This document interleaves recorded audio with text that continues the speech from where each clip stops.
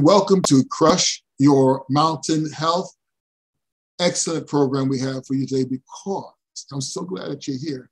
We have with us an incredible young lady.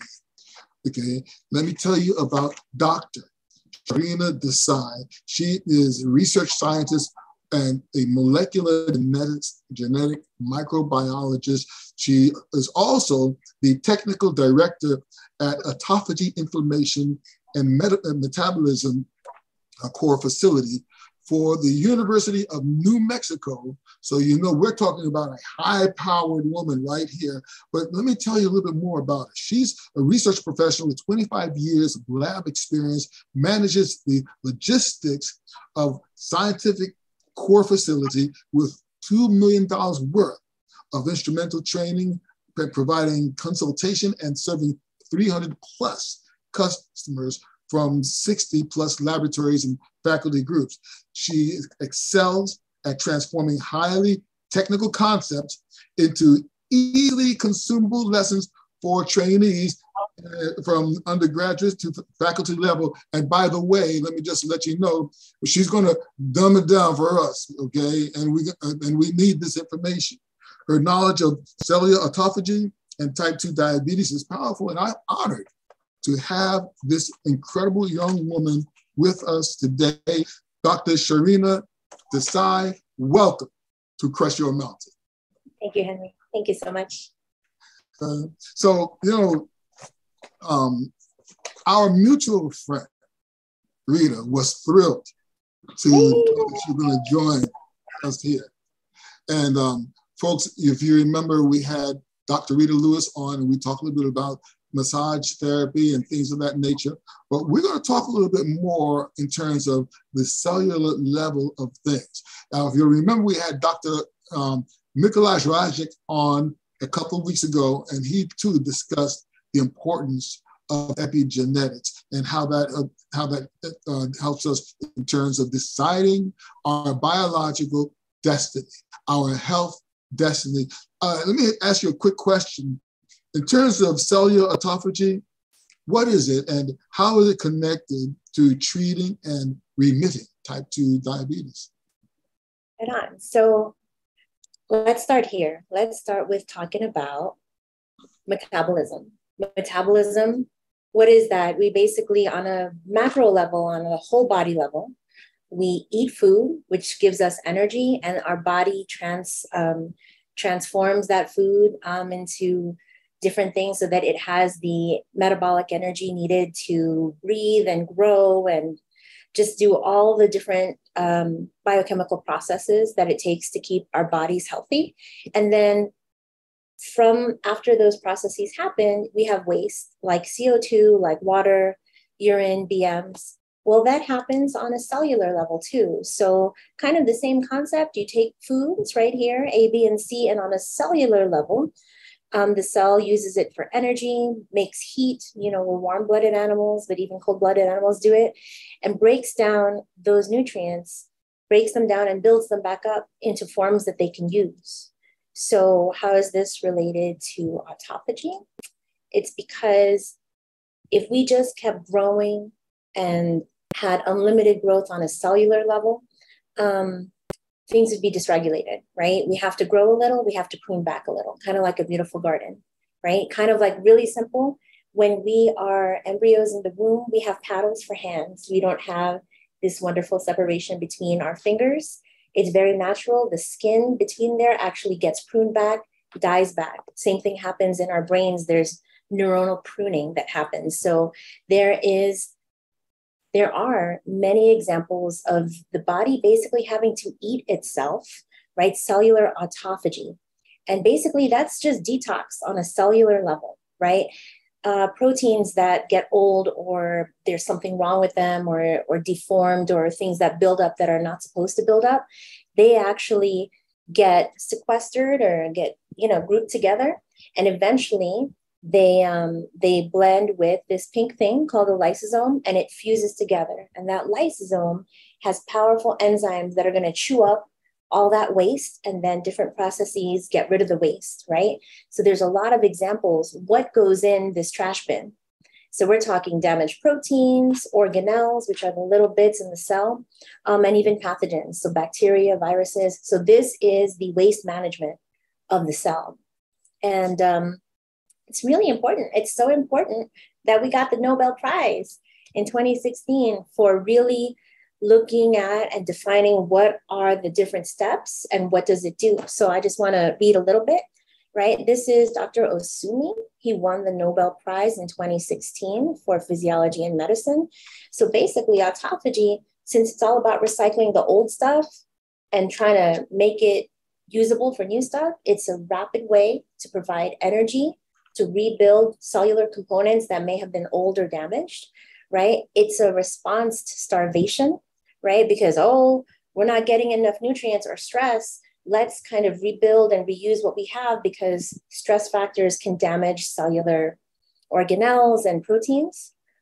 You can eliminate invading bacteria and viruses, like I said. It happens in development, cell differentiation. And it counteracts even the negative consequences of aging. Ooh, that's a big one, right? So you will look younger.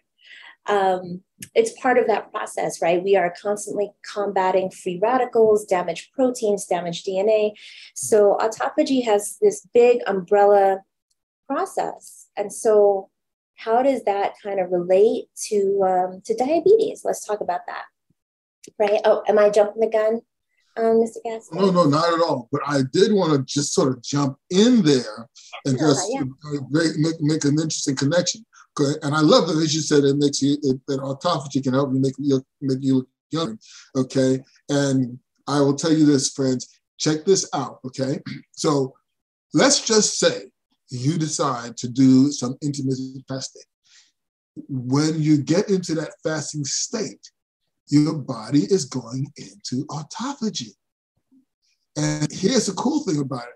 One of the reasons why you start to feel a little bit younger, your body becomes biologically younger, is because the body starts kicking up more mitochondria, starts developing more ATP. And I did not say APB, all points bulletin. I said ATP. That is adenosine triphosphate. That's the coin of the realm, the actual currency that keeps your body moving. It's your energy. And therefore, when you have more of that, more mitochondria, you actually become physically, biologically younger. Who wouldn't want that? Now, this young lady is going to break it down even further for us, how this relates to diabetes, even more so. Please, doctor, take it away. Okay. So I'm sure you all know, given the wonderful education that I know you already have this great background in, but let's talk about insulin resistance, right?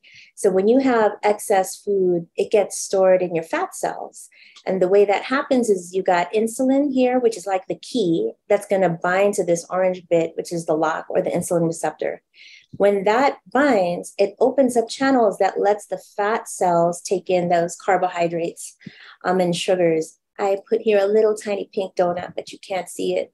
So eventually, if you've got chronic excess eating going on, those fat cells are just going to get bigger and bigger, but there's a limit to how big they can grow.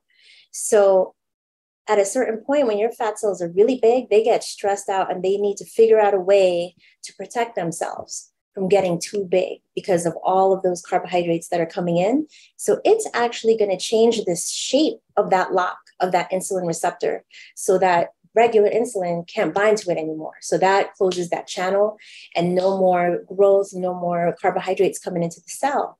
When that happens, that's called insulin resistance. And that's a bad thing, right? And so your pancreas, right here in pink, starts making a lot of insulin. It's working really, really hard. And eventually it's going to fail. It's going to fail because there's other things going on in the background, like including autophagy dysregulation. But there's a way to reverse that, right? And this is what we talked about. This is what you asked. And how do we reverse it? Basically, sustained weight loss will gradually shrink your fat cells down. And when those cells become more of a normal size, eventually that lock or that insulin receptor is going to go back to its normal form going to be able to bind insulin and everything goes back to homeostasis, right? Like normal, like status quo, right? But that step from here to here, that could take months, that could take years. And that includes, as we were talking about, lifestyle changes, and it's not a quick fix, right? So let's see. So one of the questions you asked me was, how does autophagy then connect with diabetes, right? And basically there's quite a bit known how it does that, because autophagy is happening in all different cell types. So the main organ that makes insulin is your pancreas, specifically beta islet cells, right? And so when you impair autophagy in those cells, that leads to type 2 diabetes, right? It's important for the organization and function of them, how it produces insulin.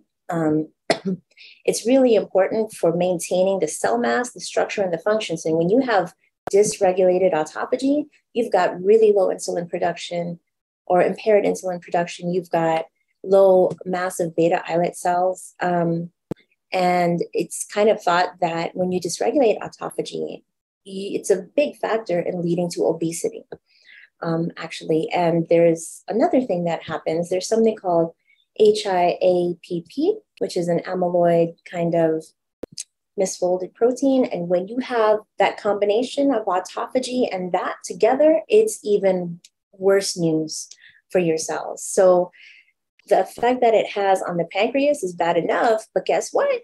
Guess what? It gets worse, right? You basically have also your insulin target cells. We're talking your liver, your fat cells, your skeletal system.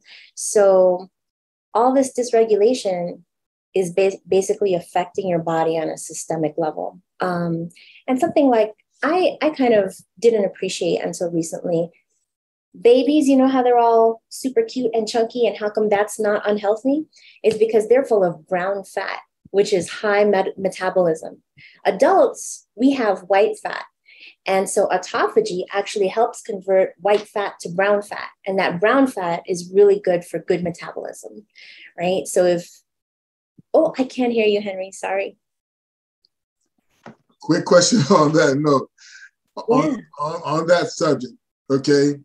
If you go to the health section, the exercise section, you see all these things that say fat burners. And, okay, do people really burn fat when they exercise? Is that what really happens?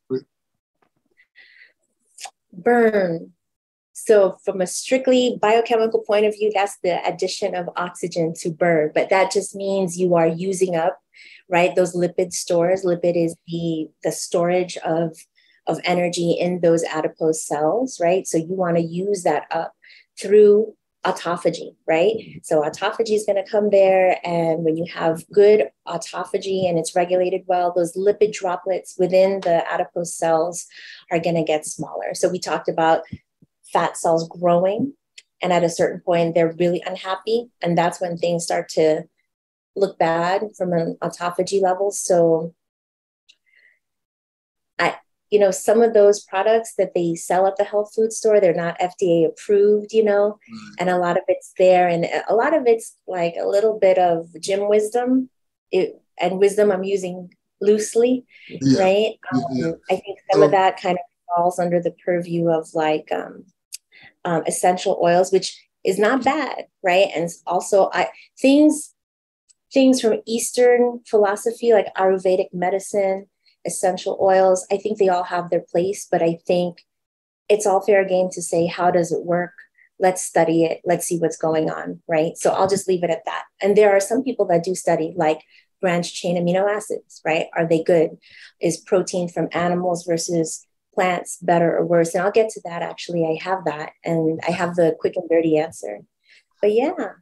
Well, yeah, and the reason why I asked that is because you said you actually said it very diplomatically in your answer, because you refer to the shrinking of fat cells. Fat cells, they get too large, they get unhappy, but now when they shrink down, then they're happy, then they're good, then we feel good. So I really want our people to realize, no, you don't have to burn your fat, okay? So, stay out of the oven, so to speak. but do what you can to shrink those fat cells, because what's happening is they are becoming terribly unhealthy and terribly unhappy. And so to make you happy all the way around. Don't worry, be happy, do what you got to do. That's all. Quick question. Well, next question. And just to connect that real quick, right? Yes, ma'am. Like liposuction might get rid of the number of fat cells, but the cells that are remaining there are still in that enlarged state, right? And so those biochemical systems that we're describing that you want to try to avoid or want to ameliorate are still there, even though you've reduced your mass, right? So it might be a feasible jumpstart for some people, but what we're talking about is fundamental from ground level. How do we look at health? Absolutely, absolutely. So that kind of grows into the next question. How does our choice of food and feeding time play a part in our glucose management? Because the whole purpose of insulin is to manage the glucose. That's not the whole purpose of it, but that's what it all does. Okay, and the insulin resistance is due to that, is tied with that. So the question is, again, how does that, our choice of food, and then the feeding time at that, play a role in remitting our type 2 diabetes and managing our glucose? Yeah, so, coming from the point of view of dysregulation, autophagy dysregulation, we are trying in that case to kind of induce autophagy. And you can do that sometimes by intermittent fasting. And I'm learning actually a lot of the real nice benefits of intermittent fasting. My supervisor built his entire academic career on autophagy. And he pulled me aside and we had a nice conversation. His name's Dr. Boyo Durete. You can look him up. He's a really big name in the field. And he pulled me aside and said, autophagy has so many benefits, right? And it wasn't a kind of in-depth lecture.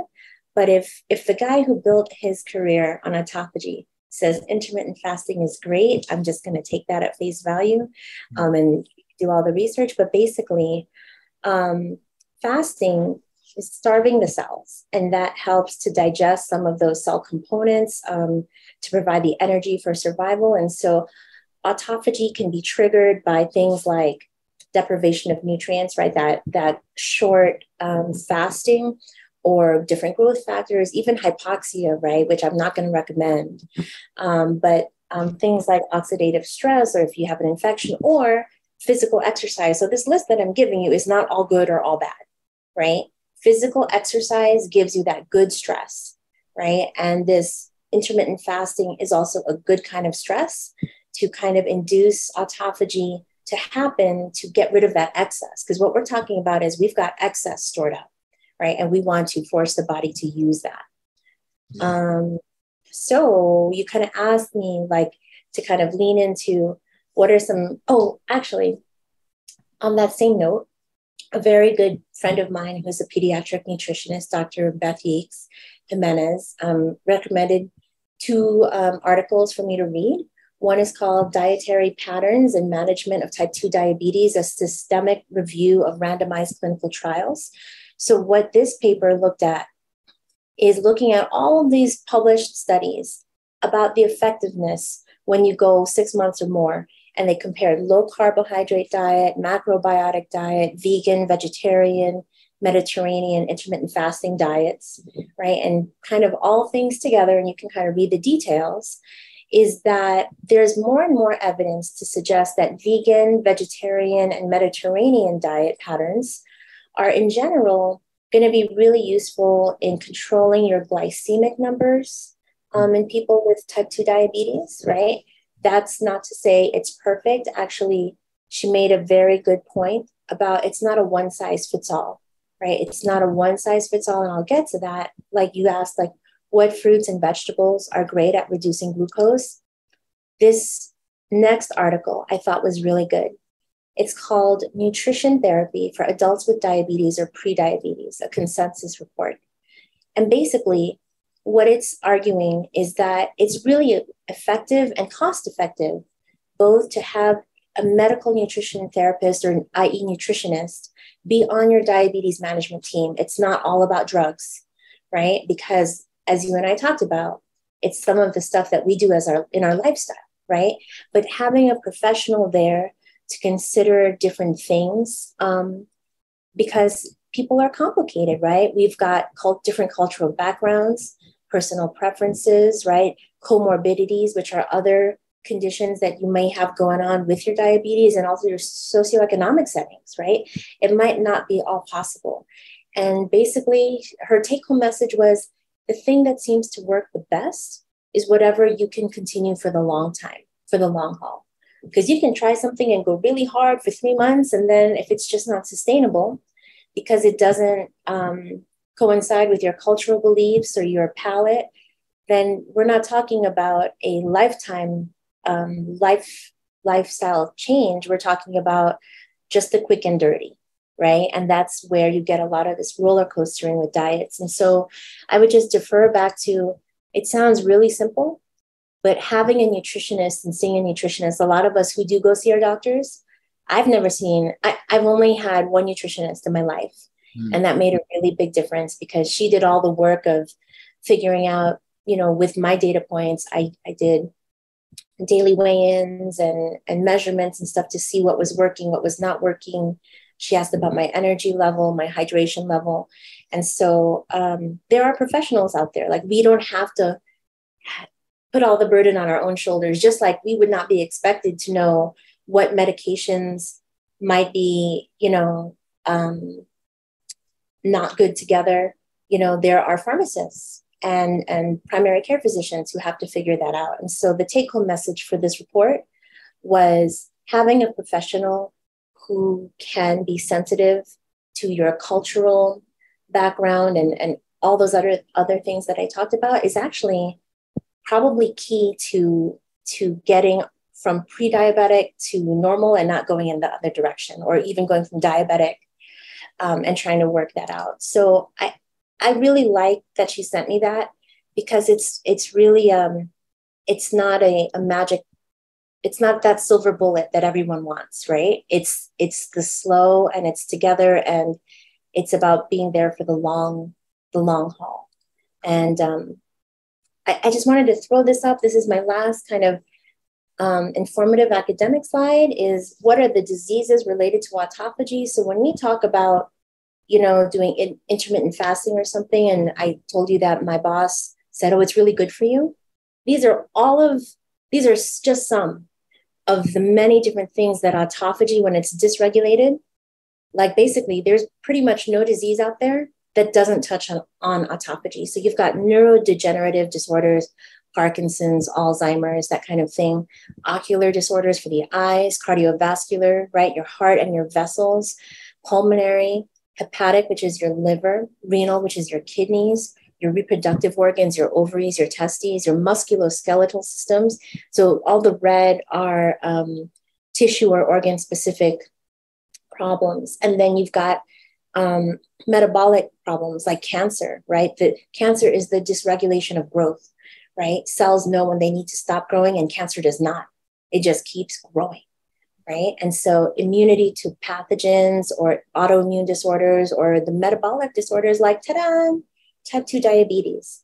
So autophagy touches on a lot of things, and the short and long of it is, if you need help from professionals to help guide your nutrition as being one major part, it's not something trivial, right, to work with. It's not just your medication. Some people are really good at swallowing those pills and some people are not, but there's more, there's more low tech. There's low tech, right? Which is how we eat and our lifestyle and exercise. And it seems kind of passe to say diet and exercise, but I'll tell you this too, because it's autophagy.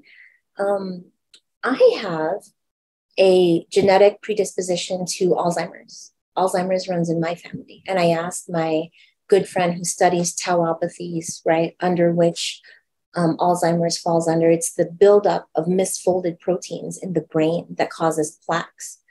And she said, it sounds so cliche, but a low-fat diet and mental exercise, and regular mental exercise, and then regular physical exercise are the best correlations to kind of reducing your chances of developing Alzheimer's, even with genetic predisposition. So, we're just talking about changing that oil regularly, changing the filters, making sure things work to avoid the bigger problems down the line.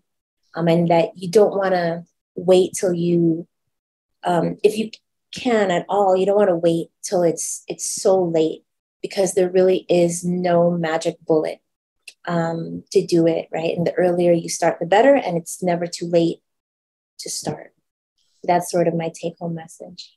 Wow, so much information you've just given us, so full of stuff that we need to really think about. I'll tell you something, friends. Many of you know me. If you know, there's one thing about me, I'm always speaking to somebody in a different language. That's my mental exercise. And if you know me, you always have to ask me, do you eat that? Which more often than not, I do. If it's dead and well bled, I'll eat it. Okay. But there is a way that I do things and a way that I encourage others to do things according to your circumstances, according to what you can do. Most importantly, though, think about all the things that you can avoid, and in some cases, even reverse, if you just took the action to manage your eating lifestyle. I don't like to say diet, as you know before. I say, the reason why I don't like to say diet, because it starts with D-I-E. And so you die. I don't want to do that, okay? But our eating lifestyle helps us to regulate our bodies to the maximum, okay? There is no limit to the benefits that you can get, okay? And by the way, we're talking about fasting. All mammals fast because they go into hibernation. And guess what? Every major religion on the planet has fasting as part of the program. Sometimes we do it, especially within the various strains of Christendom. Folks kind of decide to go on a fast or what have you. But what if you did it in a more controlled way that allowed you to have the autophagy that your body needs to get better? What if you did that? Wouldn't that be a wonderful thing? Well, here's the thing. We love that. We love food. And as you know, we have a wonderful variety of foods here in the city of Oaks specifically. But seeing that our dear doctor mentioned different types of food, we're going to ask you, what great diverse cuisines do you like, Doc? Oh man, if it's on a plate, I want it. I love every version of Asian food, from East Asian to South Asian to Middle Eastern to African to Latino. I think we should try it all, right? We should try it all, and all in balance and all in proportion. I believe that food's an adventure. I believe that food is a way to share culture. It's my love language. That's how I share my love with friends and family, as I cook. My garden is dedicated to my child. And so everything that I cook that's from the garden, I feel it's extra blessed and touched. So everything, right? But in terms of health and being health conscious, right, I have definitely made strides to lower my cholesterol, for example, right? And add more vegetables and whole grains, right? And sometimes I'll make something and it tastes just as good as, and I'm lactose intolerant, right? And so I will still have 2/3 of a cup of cashew yogurt, right? Which has probiotics, which is good for my GI. And it doesn't have lactose, and there's also maybe a political statement there about the dairy industry. No offense to the dairy industry, but, with fresh fruit, right?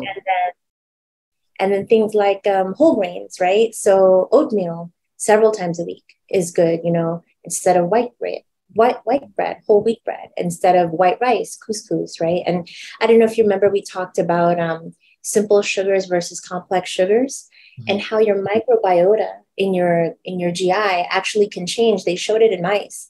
in as little as one meal, right? Just what you give your body. It's that fast to react. And so what happens is there's layers when you think about your intestines, and the middle of it, the space is called the lumen.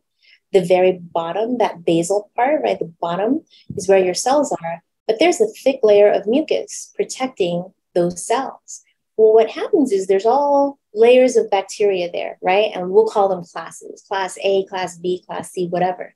When you eat complex carbohydrates, that first class of bacteria, that's their favorite food. So guess what? They'll eat that, and their byproducts end up feeding that class B level of microbiota, and then class C, right? So the more simplified carbohydrates, they go all the way down to the bottom. And this is a healthy GI system.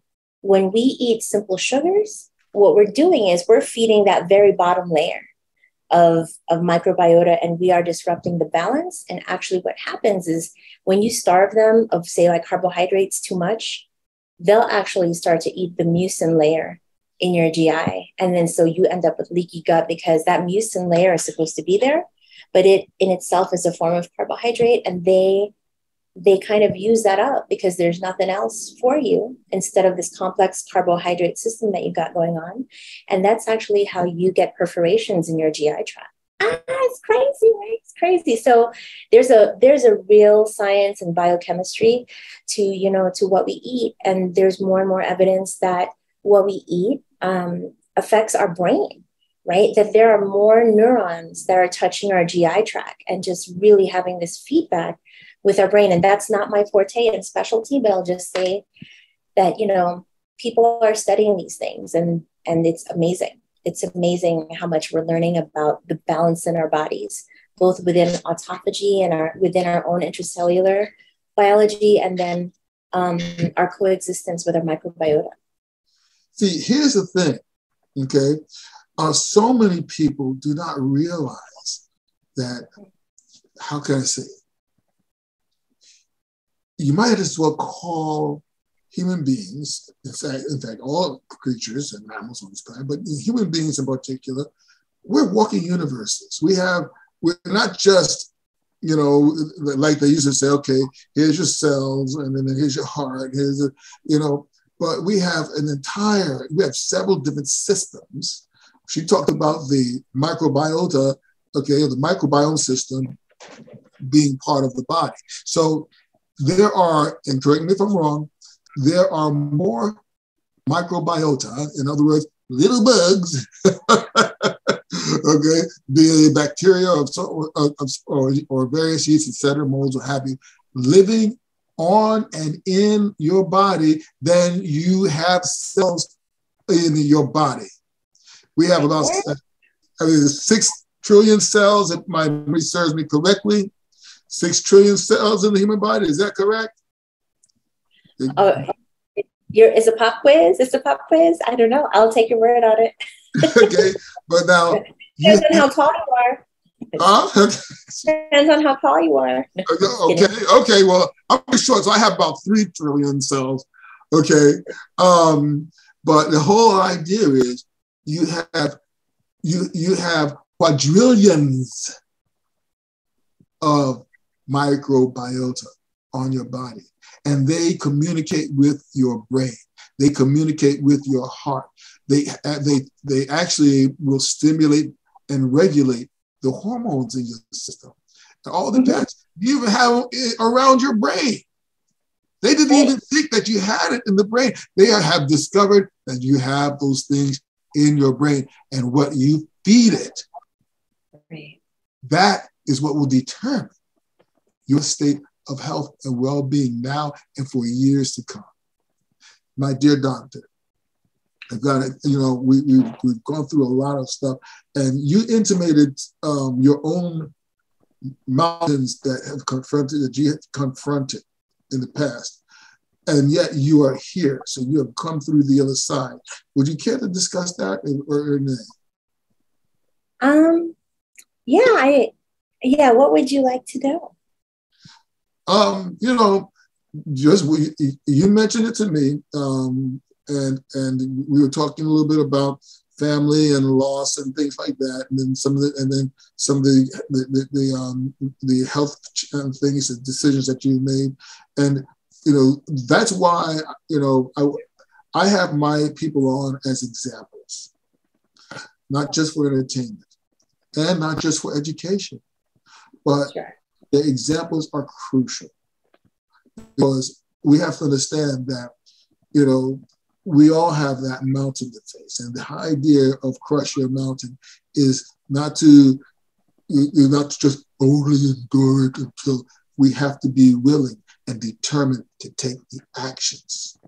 And so that's why I thought that your story would be inspirational. So just to share with others, I'm in a very privileged place to be able to have studied these things and work with people who know these things, right? I'm coming from a very humble place. I'm not here to tell you what to do with your life, but just that I learned these things. And it started with, I'm an immigrant. I was born overseas in another country. English is not my first language, even though I grew up here, right? And so I went through a time where, my accent was a little bit, something I had to work on too. Immigration stuff was something I had to consider. My parents were divorced and separated, when I was still in my formative years. I had to go live with extended family. Part and parcel, some of our family, including my grandma and even ourselves, at different points in time in our lives, we're on government assistance, right? And so when we talk about, healthy food, we mentioned this, right? It's not everybody has the ability to go to Whole Foods or Wegmans or the other places that you mentioned to get organic stuff, right? But there's levels of what you can get. And I know growing up in the neighborhoods I grew up, there was more teeny drinks, right? With the high fructose corn syrup in that little bottle for 25 cents.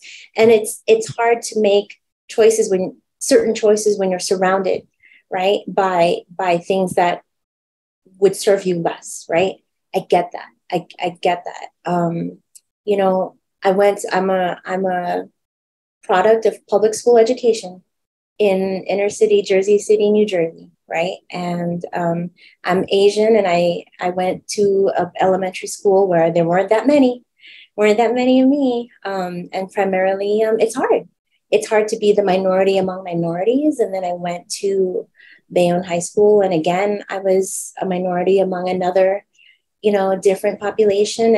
And you just kind of, my whole thing was like slow and steady, just do the work and work on me kind of thing. And I think that can be applied to all places. I didn't know I wanted to get a Ph.D. At the beginning, and it took meeting people. It took asking about their path in life to finally decide to do it. And even still, there were questions like, I come from a family that said, why didn't you become a medical doctor? And I knew in my heart, for all the reasons that I didn't have words for then, that it wasn't for me, right? But I got my master's in molecular genetics while I was working full-time at Sloan Kettering Cancer Center in New York. I've been working in labs since my freshman year of college, and tried to balance at least 20 hours a week in lab while being a full-time student, while working to get a little bit of spending cash on the side to just cover my tuition. I get that. I get all of that, right? My grandparents and my parents have a beautiful, beautiful story of immigration, of surviving World War II in the Philippines, of surviving poverty, of making the most when you're farmers, in a country that doesn't have a lot of socio-political power on the world market, right? On the world stage. So there's all of that, right? And then I'm short. I am 5'1".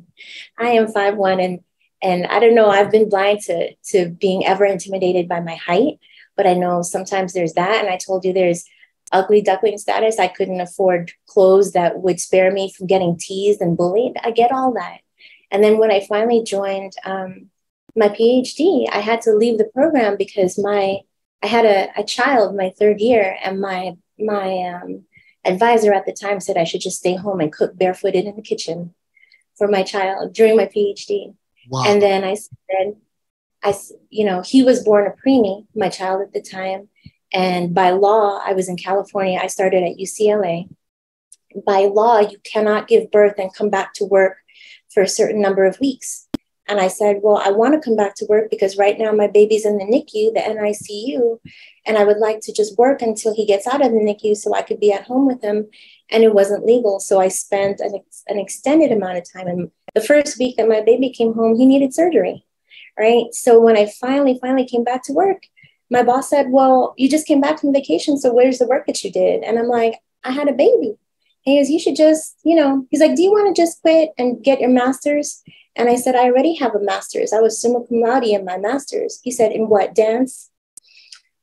So there's that, right? There's people, there's the patriarchy, there's the, you know, the ivory tower, there's all of that. I get it. And that's why, you know, you mentioned kind of my little like side project is always just supporting graduate students. And there's a special place in my heart for first generation graduate students, for immigrants, for women. There's a special place in my heart, and I will do everything in my power to give them that extra tutoring if they need that extra time. But I'm proud to say that everybody that has ever been through the school of Sharina has learned microscopy really, really well, flow cytometry. In fact, one of my proudest students that I ever had, and I'll keep her name confidential. She came to me and she said, I just want to volunteer. I was in a lab studying T-cell trafficking in ovarian cancer. That's my other specialty, right? And she said, my grandma died of ovarian cancer, and I just want to contribute. I want to learn and I want to work. And she came from a background where her dad beat her for asking if she could go to high school. But her grandma said, no, let my baby go to high school and learn. And the dad said, only if you promise to learn theology. She's like, okay, whatever. So she went to high school. She got perfect grades in high school. Then the time came, everybody was going to college. She said, Dad, can I go to college? He beat her again. And the grandma said, let my baby go to college. Again, only if she takes theology. She said, whatever, as long as I go to college. So she went to college, and by candlelight, she would study medical textbooks and all the books of her friends when this person who beat her, her dad, was sleeping. And when the time came and she finished her major in theology, her grandma snuck her out and she took the country's entrance exam for medical school, and she got into 3 medical schools. But circumstances had it. She moved away from that situation. She learned English. She took like several courses at night, and she came to my lab, and I taught her everything I could possibly teach her in the time that she gave me. By the time she finished, she wrote me and said she's got a master's now. She's got a second baby. She's looking for a career as a medical technician in industry. And my heart couldn't be prouder. My heart could not be prouder. And there's people out there in the world, right, that just need that extra support or somebody to see them. And I'm lucky. It's not everybody, and it's not a pull yourself up by the bootstraps thing, because some people don't got the boots. Some people don't got the boots, and it's an alignment of the stars, and like having that network of people. And even if your family is your chosen family, it's what you got to do. And you know, I mentioned to you, I have 3 beautiful children. I have 2 on earth and 1 in heaven. And surviving the loss of that second one was hard. So I'm coming at you with humility. You know, all these things, I'm not a medical doctor. I'm not a replacement for you to go talk to your primary care physician. I'm not a replacement to not see a nutritionist. But I'm here to say that I learned a little something. I want to share it with you. If I don't know it, I tell all my students, I'll go find out or find somebody that knows, and I just share that. That's it. Wow, that just blew my mind. And I know it blew the mind of so many others out there. But you know something, it speaks to the superwoman that you are. And that is the incredible thing about it. Speaking of which, I see you have a few superheroes next to you in that picture. Could you tell us a little bit about your superheroes? And then we're going to talk about some of your secret superpowers right after that. Yeah, so this wonderful my rock and like the whole reason why I decided to do a PhD is my husband, Shiv Desai. He's a professor at UNM in the School of Ed, and I could not be prouder. He doesn't study my kind of science. He's a social scientist, and I got to tell you how cool this guy's PhD dissertation was. He took spoken word poetry and used it as a tool to uplift literacy in the inner city in Los Angeles, like charter schools like in and public schools like in Watts, and really just to elevate literacy and kind of acknowledge the inherent value in the different cultures and languages that he was seeing in the classrooms there. And I think it's beautiful. That's Dr. Shiv Desai. This is my future humanitarian. He's my son, Sudhir. He's a sophomore in high school. He's got the biggest heart. He actually gave the eulogy for his brother when he was just 5 years old, right there, right at the funeral. But he's all about social justice and working for the community, and he is a servant. He's a servant through and through in the community. And this is my miracle rainbow warrior. This is Sampaguita or Sasa. She was born at 2 pounds. And she fought for her life, and she's here, and she's tall and beautiful and strong, and she made it. And she's like my biggest life lesson, I think. And we say it all the time. I got a PhD just to understand this girl and understand everything that was going on. And I was there by her side, questioning the doctors and telling them, oh, she doesn't need another round of antibiotics. She's afebrile with a lower white cell count. And I was right there, like just representing to be her advocate. So yeah, this is the team right here. And of course, my extended family, my mother, my father, my sister, my brothers, all of them. That's so special, So this is the beauty of having that background, that foundation, that support that puts you through. But tell us, what is this thing about Latin dancing? Seeing that, you have enough right there with that beautiful family, and to do any sort of thing. But let's talk about some Latin dancing. I'm frozen again. Let's see if I can get unfrozen. I was so excited, I just froze in place. Talk to us about Latin dancing. I think everybody's got to have a hobby, and I found mine. I found my passion before I did dance. I grew up with a whole bunch of Trinidadian, Guyanese friends, Caribbean friends, and we did soca and reggae in our backyard parties all throughout my childhood. College came around, and I found Latin dancing. I found salsa, merengue, bachata, recently zouk, and no matter what city that I lived in, these are some of my good friends here in Albuquerque. This is a class where we studied zouk, and I did Polynesian. I was in a Polynesian dance company for a little while, so I shared my costumes and some basics. We learn Afro-Cuban stuff when teachers are around, teaching us about orishas, and it's really been eye-opening to kind of just taste other cultures through movement. This is showing you how high we jump. And then this are some of my dearest friends from Cincinnati. Southside is dance company. And, you meet other people, like a lot of these folks are from swing and other parts. And we went and had a beautiful dance lesson in a lava tube, in an extinct volcano here in the Badlands in New Mexico. So, dancing, I'm real social, I'm an extrovert, and it's been a great outlet for both cultural learning, getting to meet people, and physical exercise. Wow. And then on top of that, you're a black belt. I think my black belt done expired. It expired, so let's see, my son's 15. Black belt in Ishinru karate. And so that was my very first taste of really feeling what physical discipline felt like, right? And I thought it was a great way to set the stage for academic discipline, self-discipline, that little bit of pain in the beginning when you're doing those knuckle push-ups on the floor, or, throwing throwing a punch that lands in a place that hurts. I'm not saying everybody should go out and get punched, but just feeling the pride that you get from knowing that you worked really hard at something. It's a beautiful thing. And I always love my karate family too.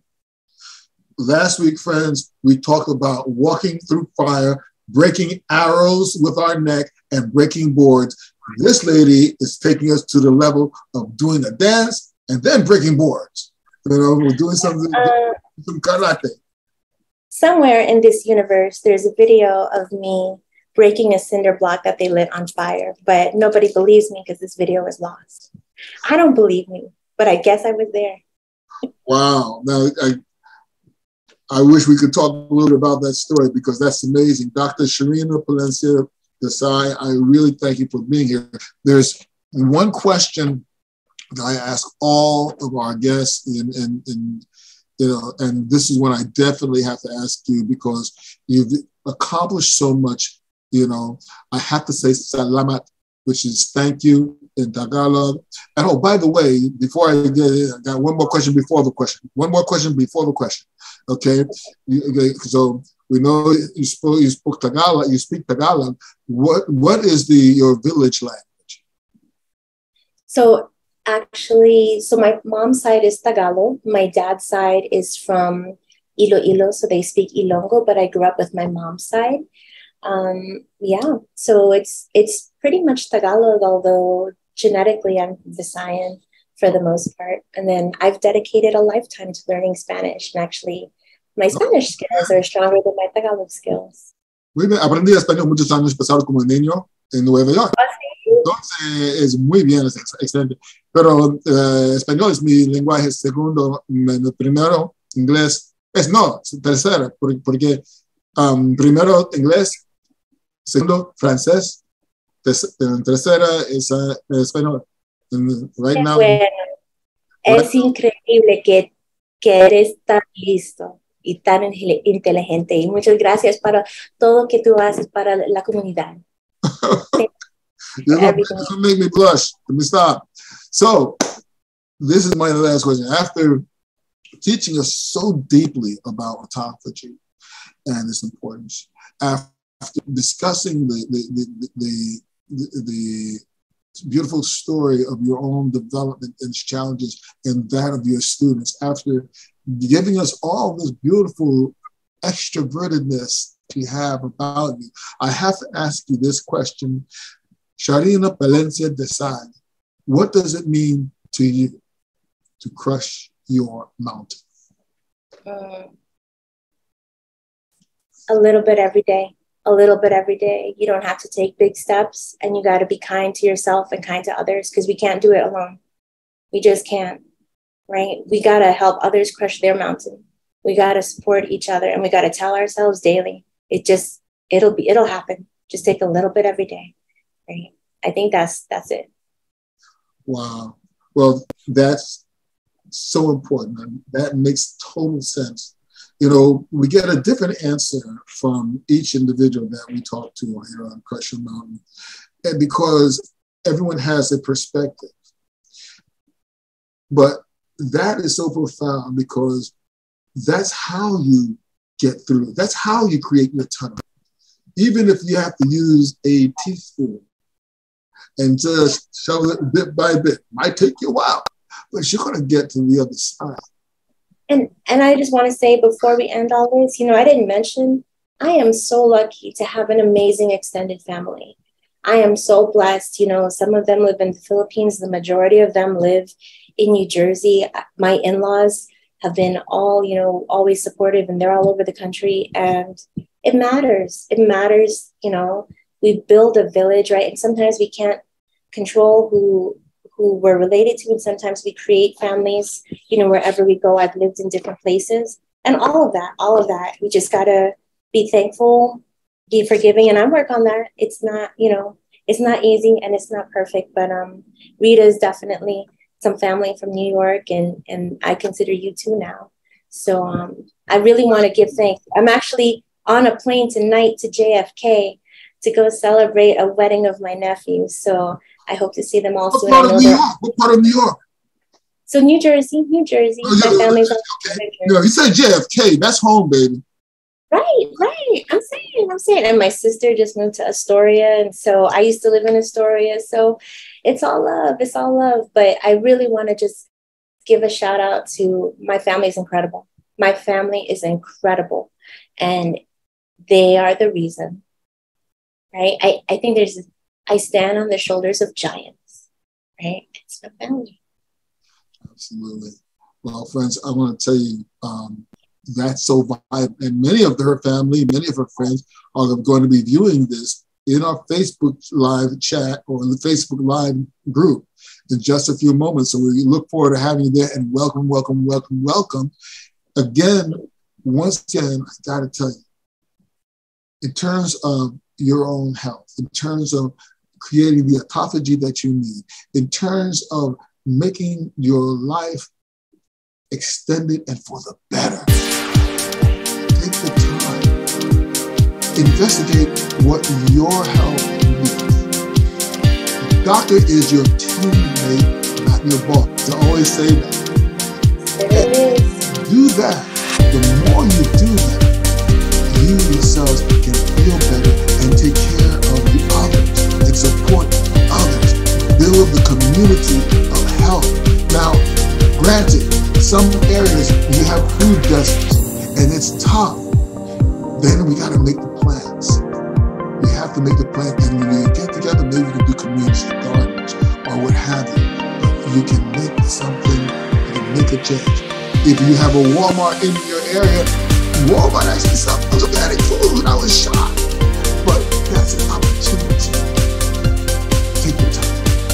So, as I always say, and again, Dr. Sharina, I've got to say again, salamat, which means thank you. Thank you so very much for being here. It's been an amazing conversation. I'm all abuzz. You know, I think even my microbiota is just jumping up and down. Conversation. But I want to tell you, friends, again, don't just climb the mountain, crush it. And we'll see you next week. Maraming salamat po sa inyo. Again, see you next week.